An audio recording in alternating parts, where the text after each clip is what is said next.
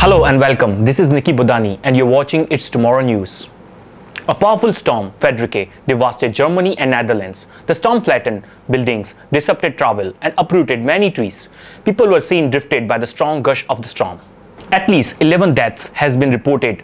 3 countries, Belgium, Germany and Netherlands due to the storm. The storm has finally calmed on Friday. The storm Friederike, which swept across Germany from the west since Thursday, is the heaviest storm in the country since 2007, according to the German Weather Service.